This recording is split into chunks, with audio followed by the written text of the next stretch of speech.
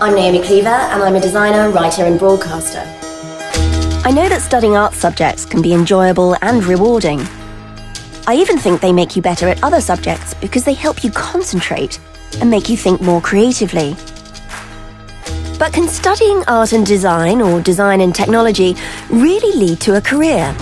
Some people think that there are very few opportunities, but today there are in fact 2.8 million creative jobs in the UK. That's 1 in 12 jobs. And some people say, oh, you're too clever to study art or design. But most of the UK's brightest talents studied these subjects at school and then at university and went on to a successful career in the creative industries. So what exactly are the creative industries? The creative industries in the UK are huge, dynamic and varied. Architecture, advertising and marketing, book and magazine publishing and fashion, and every type of art and craft design, including game design. Our museums and galleries, and of course the full range of visual and performing arts, including dance, music and theatre, TV, film and radio. The creative industries contribute £84 billion to the UK economy every year. And the sector is large and varied. I am a software designer, an architect. I'm a freelance photographer. I'm an artist. Structural engineer. I'm a designer and art director. Where would we be without all this creative talent? But what about the UK's next creative generation? Well, in the last 20 years, the creative industries have grown faster than any other sector and continue to do so. I want to go into fashion. I want to be a 3D designer. I want to be a photographer. And I want to be an architect. So if you keep studying art, design and technology at school, this will give you a start on your creative journey. You could go on to study them at college, university, or even do an apprenticeship. Hear about lots of different creative careers, including mine, by clicking on the link.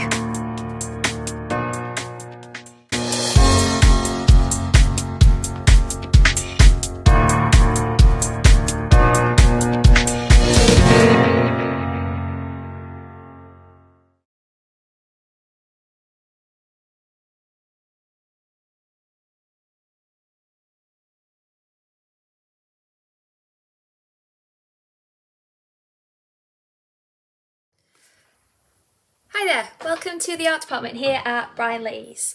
At Brine Leas we offer 2 art-based GCSEs. We have art, craft and design, which covers drawing, painting, printmaking, sculpting, basically everything to do with art.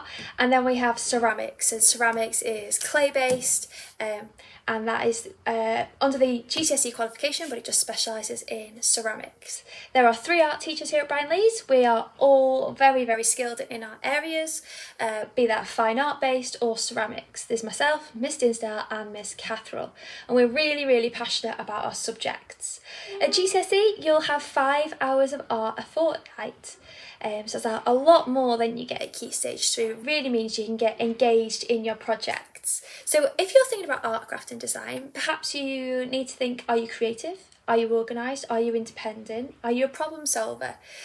Do you want a career in art and design? The creative industries are a massive part of our economy. Do you want to contribute to that? Is that the type of career that you are looking forward to? Art will build in lots of practical skills, so using different types of materials. As I've already mentioned, you'll get to do painting, drawing, printmaking, some ceramics, perhaps some textile elements, some photography, but also it's an academic subject. There are lots of elements of research, so you'll be researching artists, understanding their work and using that to create your own visual language. You'll develop an understanding of contemporary artists, people who are making artwork now, so that will involve you using social media like Instagram to be aware of what's being made at the moment, and perhaps more traditional artists as well. So we have a good breadth of art making that influence our work. So if you are thinking about art and design for your GCSE, we're looking for somebody who is dedicated to being creative, able to start with an idea and continue with that idea.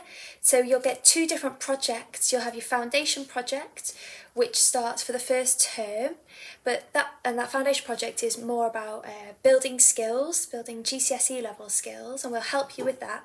But your second project is more sustained, and that will last for just over a year, and that will be led by you.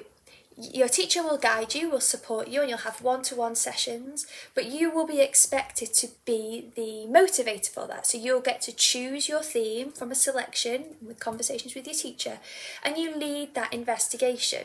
Okay, so obviously you need to be organised.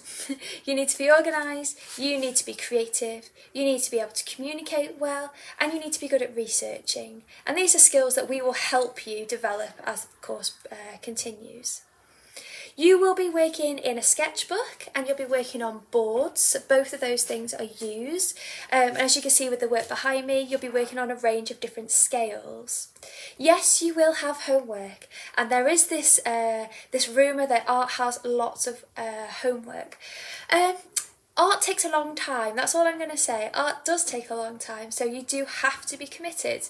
It's not something that you can just do in class. There are elements where you actually want to come in to continue with your work. So a lot of my students see it as something they enjoy doing, so they want to do it at lunchtime or in after school sessions if they choose to, or at home. Materials are supplied from class. You're not expected to buy your own materials. We have lots of lovely things for you to use here.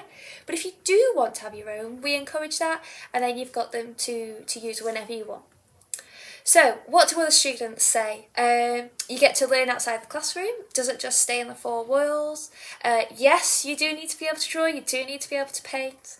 It's a practical subject. You learn by doing. It's all coursework. There's no exam. The coursework's 60%, and the practical exam, so it's an exam but not a written exam, is 40%. Okay, you're assessed on 4 different objectives, so how good you are at researching different artists and designers, on how you develop an idea and record observations, how you experiment with your materials, and your personal response. What input do you put on things personally? Okay. So if you've got any questions, there's anything you want to ask, please ask your art teacher. I've covered the course content. If there's anything I've forgotten, please get in touch and ask me. Thank you very much. I'm Megan and I'm currently in year 10. I've always known I wanted to take art because I really enjoy being creative, and I really like practical subjects. And art can also help with future careers. For example, I want to be an architect when I leave school, and also with art there's no revising involved, so it takes away a lot of the stress of the subjects involved, and art also allows you to experiment with lots of medias, and it's really enjoyable.